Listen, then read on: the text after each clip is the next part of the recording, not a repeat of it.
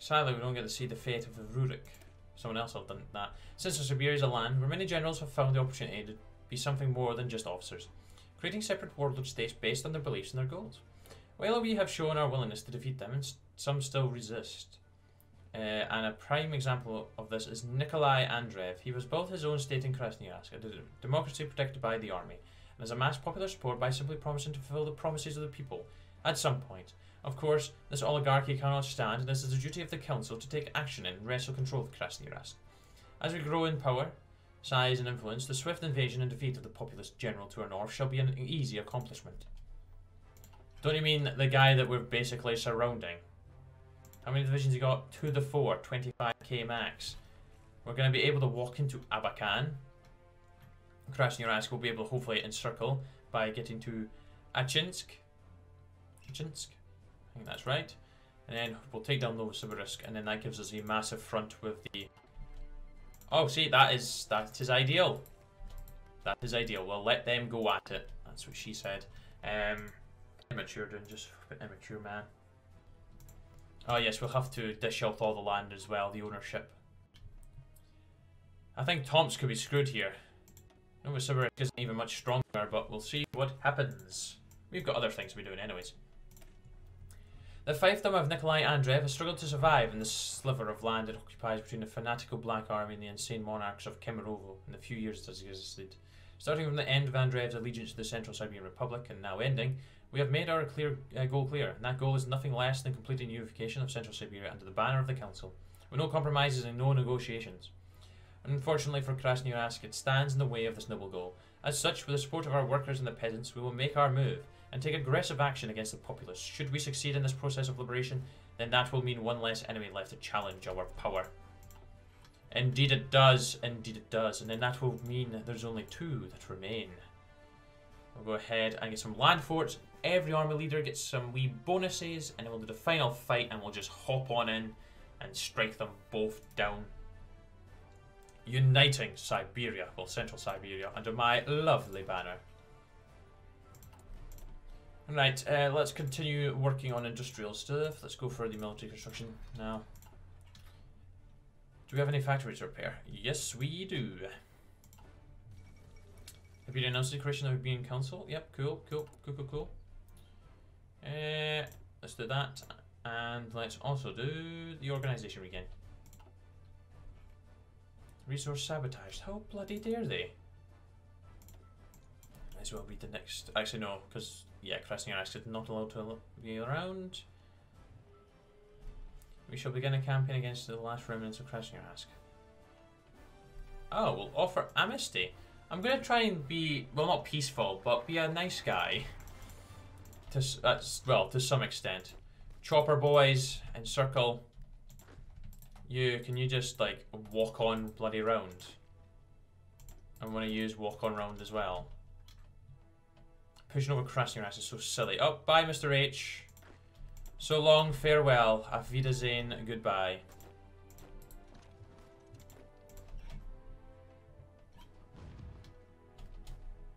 I don't know how that division managed to move, because it wasn't exactly doing anything. Like, we were attacking there.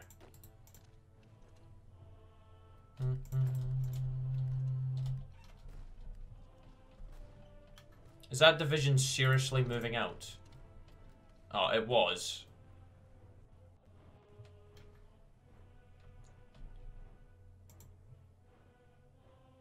What happened?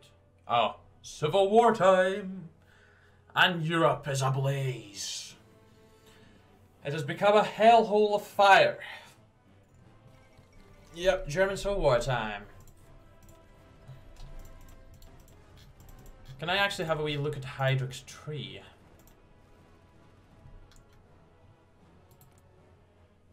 Who the hell are... Oh, it's Poland. It's like, who the hell are they? Göring's Germany has a new flag. Okay. Oh, blinking A. Do it for Germany! Will primarily receive support from Himmler will be pleased. Himmler will not be pleased.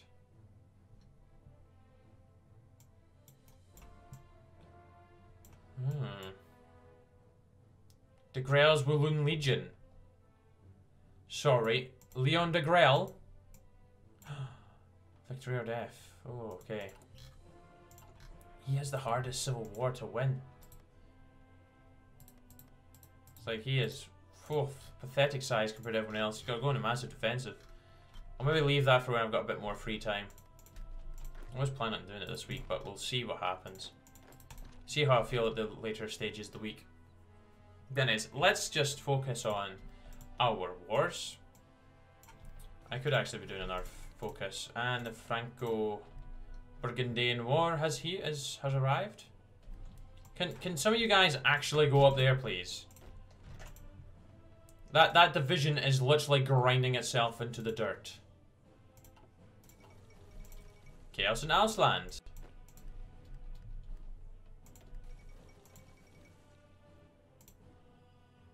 I'm just thinking, we don't really need to be aggressive as such on these guys. They're pretty much dead in there. And Spiedel is taking control of Germania. Good for him. Yep, that has been one of the quickest bloody wars that ever exists. And now it's the English Civil War. Expansion to Africa. Warsaw Uprising. Everything is kicking off. Oh no! Ho ho ho ho! Oh damn! Have the HMMLR's England has got flipping support all over the bit. 20 to 41 divisions. Oh, if you don't win this, I'm gonna be shocked as hell. Hey, we've got the railway junction. Division speed, supply consumption, construction speed. Fan-bloody-tastic. Anyways, we're going to offer amnesty. Krasnoyarsk has often been called the land of opportunists, as most of its leaders and oligarchs do not have any strong belief in certain ideology, but simply grab the chance to become leaders and end the support of the people. It's the lack of ideology that also means many in the military and administration are not fanatics, and thus have a chance of defecting to our side if they see that the war favours the council. A perfect way to encourage this exact behaviour is by promising complete amnesty to any member of the enemy's government and military that decides to make this choice. After all, if they truly wish to follow the wishes of the people, then it's only logical they side with the state of socialism and liberty we have created. The hidden heroes, right, flipping hell, the hidden heroes are all the bloody bit. All they really need to do is just...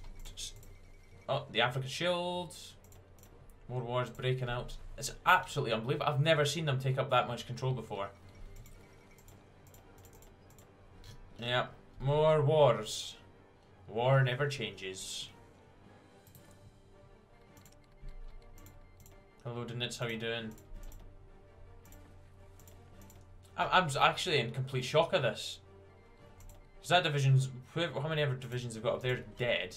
And as long as they keep them under control. South African War. Oh, they lost Bristol.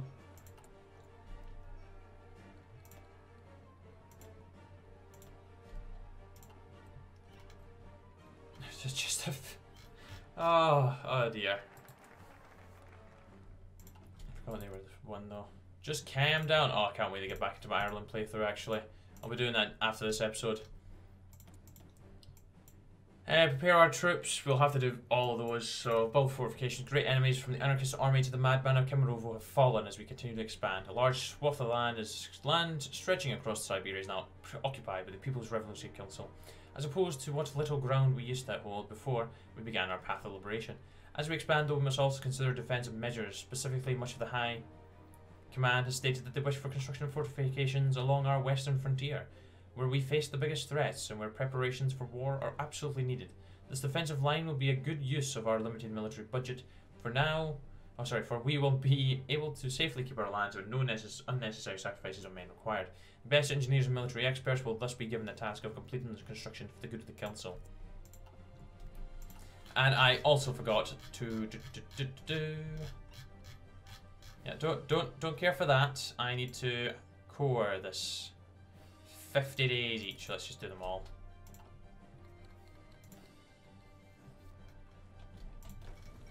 Very interesting border we've got going on here. How many divisions you got? 4 to 8, 4 to 6. Tomsk, you're going down. Tomsk is going to be first. Take down the stronger, leave it the weaker, more pathetic nation left is going to be a very beneficial plan for us. So we'll probably have today's episode being longer because I just fancy uniting Siberia before we call it a day. Yeah, socialism will gain cores on all of the Central Siberia. Good. Good, good, good. And we'll get some more. Does Tomsk have any little special national spirits, little wonders as I think they're called? No, I don't think they do. Does Novosibirsk? Yes, they do. The aircraft plant. Fantastic. Fantastic. No idea what's going on with Tomsk, but yeah, Novosibirsk isn't going to be able to. 3 to 7 now.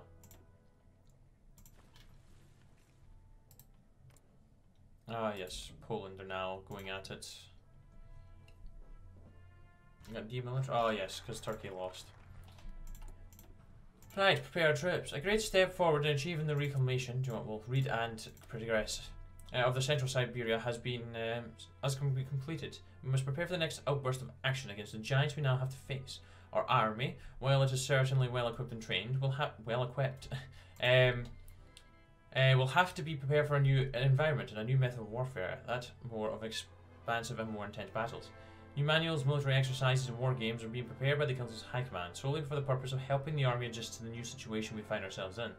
This effort must be encouraged if we want to excel on the battlefield when the battle starts. So every leader add the following bonus effects for the army for 75 days. 10 offense, 25 breakthrough, cannot retreat while defending, and war support reduction on damage 5%. Okay, that's some very nice little bonuses. And we've got the final fight. And it's time to give everything we have in the final phase of defeating our regional enemies. The last remnants of the Central Siberian Republic must be erased at all costs. People's Revolutionary Council has proven itself to be the strongest competitor in the region, defeating anyone who has stood in its way. Only one last push remains to be made, and that is the great attack westward. Using the power we have accumulated from our previous conquest, the thrust will have to be supported by everything we have at our disposal. It is hoped that in the streets of the Tomsk and Novosibirsk, people will soon have a chance to come out and celebrate their liberation, proudly waving the flag of the Council. Our military, from its troubled beginnings and its struggle for survival, is now the greatest tool we have for the liberation of the people. The next phase of the liberation begins now. Indeed it does. Indeed it does. Let me start that boy. How's the war progressing? Tomsk has been taken. And so how much? 20... Oh, they actually do have more manpower, but I have more divisions, so I will be able to sneak around, hopefully. They both have 4 to 6, so I literally just need to encircle divisions, and then we'll be fine. So, we're going after Tomsk. Tomsk was born out of the ashes of the old Central Siberian Republic. As the Siberian War stretched the country to its absolute limit, it collapsed, and what remained of its establishment itself in Tomsk. It was ruled by Pasternak and his successor for a long time. It has made itself known by being a state of intellectuals, from poets to composers to scientists. Now they must all suffer due to the poor choice it made. The remnants of the old republic will be crushed with no mercy, and its leaders will be dealt with. Oh wow, overwhelmed the German influence. Of course they did. The proud army of the council made the right preparations and stands on the unofficial border, ready to receive orders. Once considered one of the 2 giants of Central Siberia, Tomsk will crumble in front of the council, which will be ready to take its position. Oh, hell yeah. We've got some planes and everything now. And we have a couple of military factories broken and some civvies. Not ideal. Yes, crush the Artists' Republic. Goodbye, Tomsk.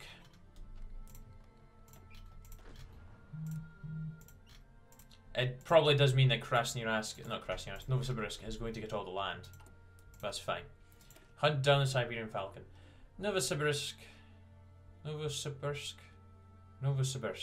I've probably been saying it wrong. Made it itself known in Siberia by its sheer power and influence, with an amount of population, industry, and natural resources to use greater than most warlords. It is only logical that it grew to become a strong fighting force, and one that could challenge the CSR's authority. All the resources in Nikolai Pokryshkin, the notorious Siberian Falcon, has at his possession are crucial to our cause and must be seized for the good of the motherland.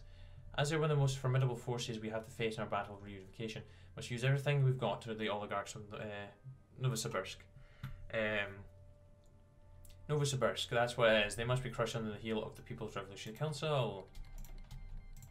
Indeed they shall. Looks like Tomsk is actually pushing back. Both got 3 to 5. Absolutely pathetic. That's all I can say about that. Hey, hey, hey, it's your favourite boy. It's the council. Oh, and I can actually do some things while we're at war. Tomsk is not densely populated. Is not a densely populated warlord state, nor a heavily defended one. Despite the power of the local militia that has amassed for its defence, in front of these disorganized militia units, our own army of the far eastern military districts is much stronger. For that reason, despite the advantages the enemy may have in the field, such as industry, the Council's generals believe in fast charge against Tomsk that will achieve their final elimination. By making an attack from all sides and overwhelming them with professional tactics, it's possible to overrun Tomsk and win this war with a surprisingly small amount of time. The plan of a quick victory is certainly ambitious, yet it is within the realm of possibility and we can implement. Bonus attack for 60 days. Aye, bloody deal. No, don't you dare try and cut us off.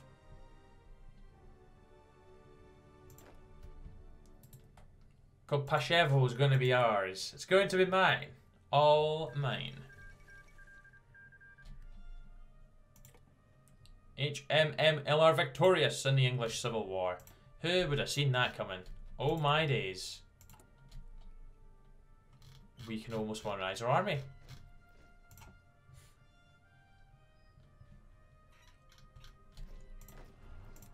You idiots, get off of that. Oh, he's on there. Keep going. You to Kopashevo.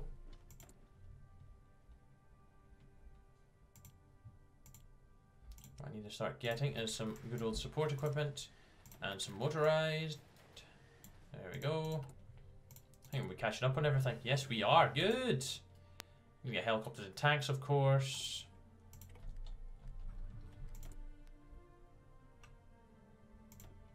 Right, let's improve the infantry anti-tank. You.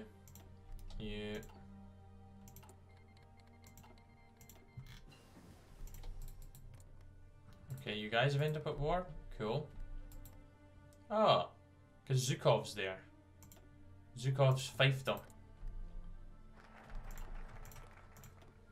Right, we've done that.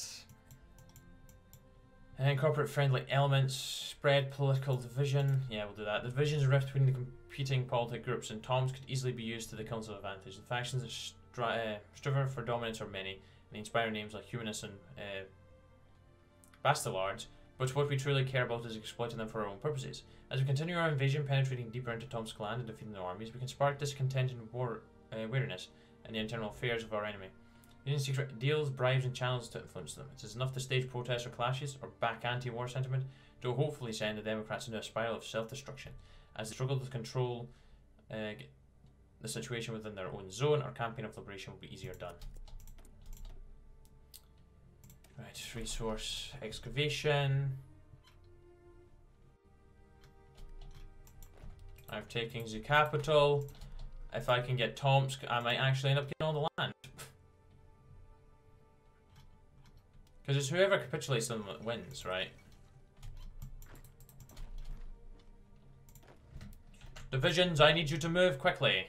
Helicopter boy's got himself in a little bit of trouble.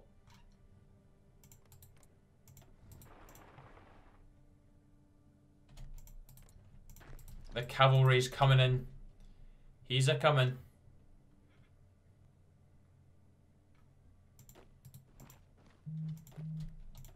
When do you actually want to go and grab that for us?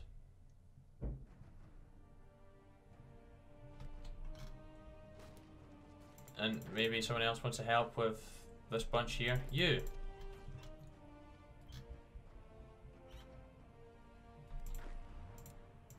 And get off these silly little borders.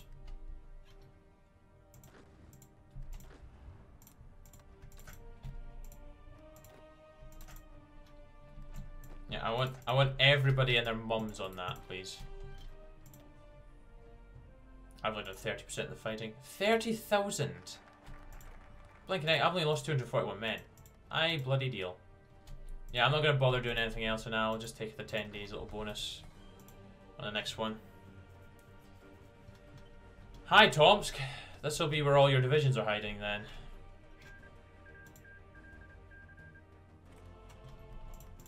It's a good thing I'm bringing the boys down. Come on down, boys. Come on down. The gods of the north. And Italy's going after Croatia. The divine mandate of Siberia.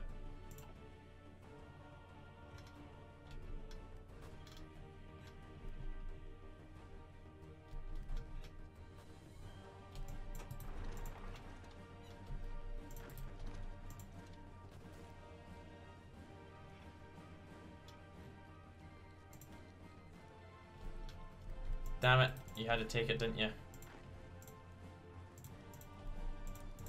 Saying that, oh, might be able to win here. Oh, hi, oh. It's a very hotly contested subject right now. It's just us against Tomsk, it's one division.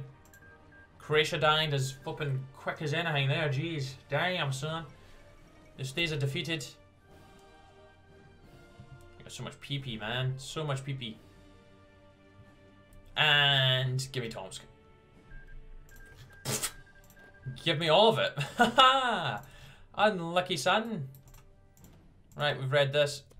Let's take them down, and then we'll call it a day because we're already at 45 minutes. Damn. We'll maybe do some editing and remove some of the gaps. We can modernize the army. Oh, the Iron Beast. Snow on the steeps again, and Zitzev, as ever, is first to wake. For a moment, he sits half huddled and blanket around his waist, watching the squad around what remains of the campsite. Counting off Idigu, Tudan, Slava, the officer. Then the old academy training kicks into gear, and he barks an order, rousing his men one by one in a frenzy. And he casts worried glances at the hulk of half-painted steel behind them. Mentally counting off steps, rehearsing. The exercise is near its final stage. The men still grumbling push the beast, Bankar, Tudan calls it, forward in the lumbering track, its wheels leaving thick imprints behind it. Ziatzev, don't know how you pronounce that, leads them forward, checking the newfound compass and the occasional stirrings on the radio for signs of activity. The world slips away in an endless rhythm of push, push, push, like a struggling midwife in an endless delivery. In a stroke of mercy, the officer calls for a halt. They have found their firing position. Edigu and Tudan spring into action, loading blanks and aiming at the beast at pre-rehearsed coordinates. And Ziatzev, I don't know how to, mutters, curses in his breath, and he interprets the maps in his hands. One, then another shell is fired, and then blessedly it is over. As Ziatzev summons his men to prepare for the withdrawal, the long track back to the base, the officer smiles and gestures behind him. The young sergeant turns bewildered and nearly drops to his knees. This is kicking up in long trails behind the shiny new motor trucks that now dot the horizon, and the men in the way, and then wave and smile, gesturing obscenely. If Ziatzev can touch them now, he'd have tried to kiss them on the lips. Okay, interesting. And we've modernized our army. Perfect. That's what I like to see. A modern fighting force.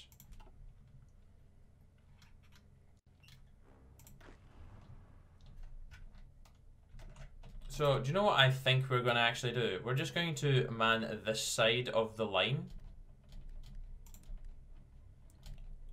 Just concentrate our forces and just smash right through.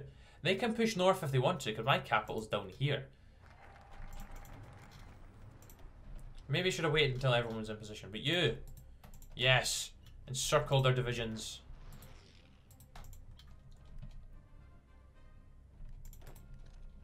You just get right to the bloody capital.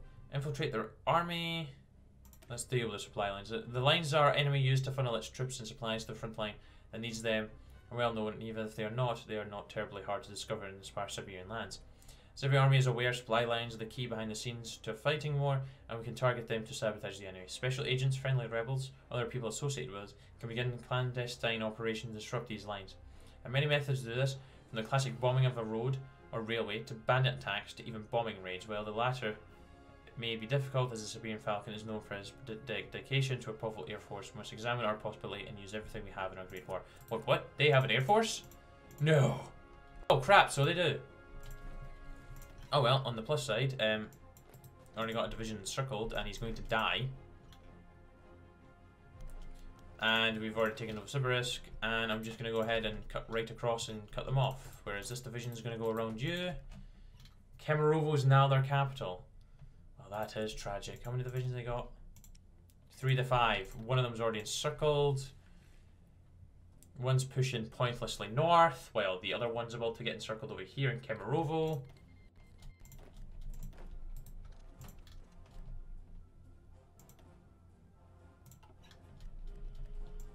Perfect, man. Perfect. Where's their capital? Oh, yes, Kemerovo. Kemerovo, that is now 100% bloody encircled. Yeah, if you just want to then take those 2 bits, please. You, sir, just come across here.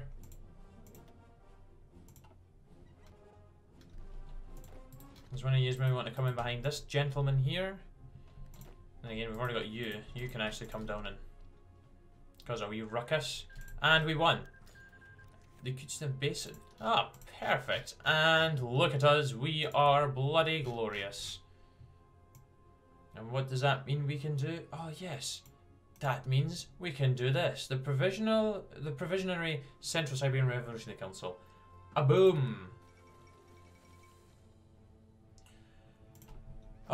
The People's Revolutionary Council was initially created by Alexander Vasilevsky and his close advisors and subordinates in their race to escape Nazi-occupied Russia and reach the Mongolian People's Republic. Despite all the challenges faced due to the rival government of Menjiang occupied much of Mongolia, the socialist states looked elsewhere to expand, specifically the rest of Central Siberia. The council has defeated its formidable enemies in the region and now claimed the entirety of it to the name of the new Soviet Union they seek to establish. Elsewhere in Russia, rival warlords spectate, either with admiration or concern, this new challenger for national dominance. Ah, and perfect. We now have another research slot. Perfect. And of course we have Tomsk, Novosibirsk, and Kemerovo all to integrate. Oh damn, are we looking good? That's all bypassed. So we'll get to air bases. We've got a couple more focuses to finish, and then we'll open up a new one. So yeah, we're going to leave that episode there, guys.